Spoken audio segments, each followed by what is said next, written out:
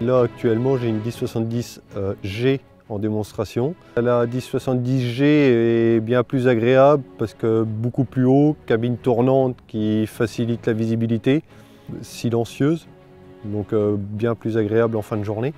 Elle est équipée de l'IBC, vachement intéressant pour aller chercher les bois dans les milieux de cloisonnement, beaucoup plus rapide, ce qui nous permet de traiter plus de tiges à l'heure. La H212 que moi j'utilise, ça fait 1 an maintenant qu'elle est montée sur ma machine. Elle est beaucoup plus productive pour faire du feuillu et puis beaucoup plus intéressante pour les exploitants avec qui je travaille ou l'office.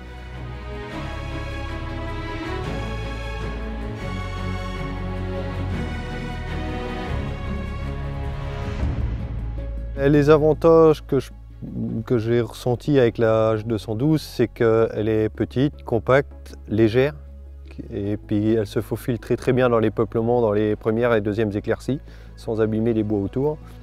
Elle suit parfaitement les courbes du bois, qui est d'ailleurs assez importante dans le feuillu. Et puis elle est aussi très facile en entretien, quoi. Les points de graissage sont relativement regroupés. Donc quelque chose qui est très simple, pas besoin d'ouvrir de capot ou quoi que ce soit pour aller graisser.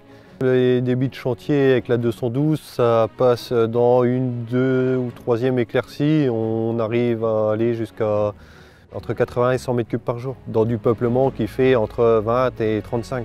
Elle est équipée de 2 rouleaux seulement et de 3 couteaux mobiles. L'avantage du 3 couteaux, c'est qu'elle est moins large. Ça se faufile mieux dans le peuplement. La 212, elle peut être équipée d'un accumulateur multitiges. Donc ça permet dans les petits diamètres de pouvoir traiter plusieurs tiges à la fois. Ça permet un gain de temps, un gain de productivité. Moins on fait de mouvement pour plusieurs tiges et plus on est rentable à la fin de la journée.